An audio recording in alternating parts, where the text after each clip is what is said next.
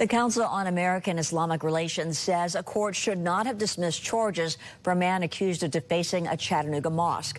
Sawyer Byers was arrested last month after surveillance video appeared to show him defacing the Chattanooga Islamic Center. Byers' attorney says his client did not know it was a mosque.